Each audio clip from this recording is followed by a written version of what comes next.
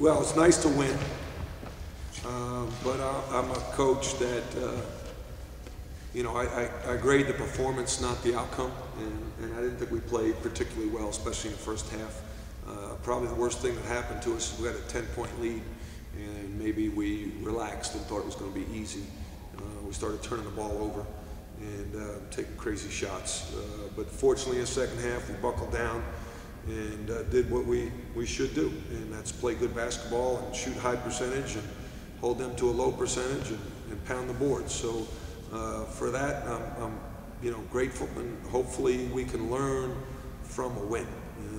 We need to learn from wins, and hopefully we learn from this win. You put your bench in pretty early. What was your reasoning for that? Well, we played more pressure defense. We picked up full court, so that kind of wore us out a little bit. Plus, I felt with the size of Florida Gulf Coast, they really are smaller, that I could afford to play Justin Haynes at the 4 spot and Ryan at the 4 spot.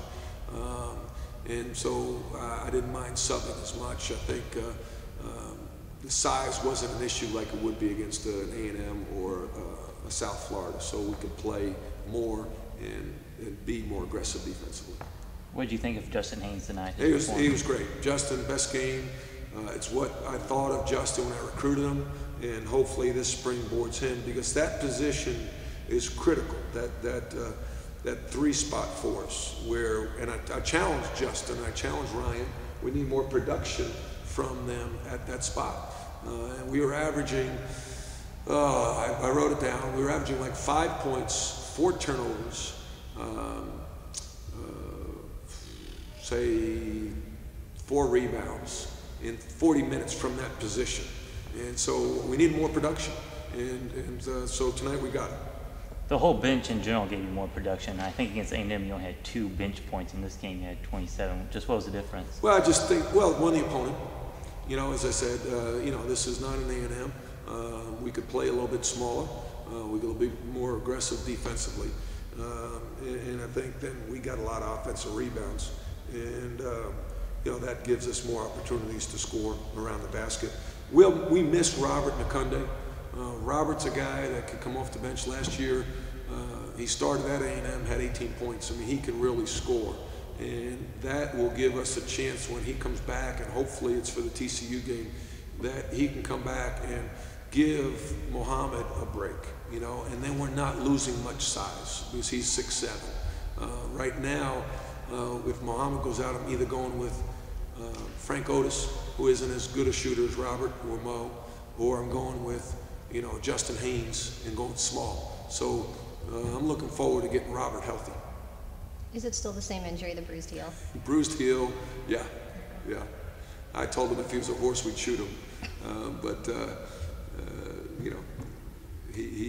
He's more frustrated than anybody, obviously, because he's worked so hard to be in position to play. But he's suffered knee injuries, foot injuries, and hopefully that's why we're sitting him out. He could play probably, but we just want to sit him out and get him healthy. What did you think of Derek Williams tonight? You know what, Derek? I didn't think he's not shooting the ball like I know he can, but I thought he really controlled the team in the second half and made critical foul shots. 3 assists, 1 turnover.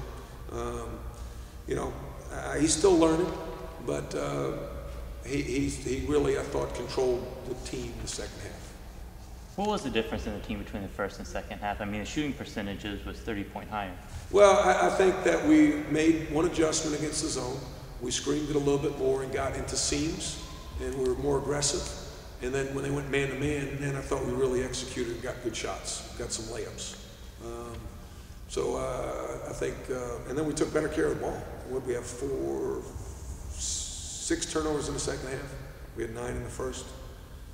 So I think that we attacked their zone better, and then they got out of the zone, went man, and then we had some pretty good opportunities.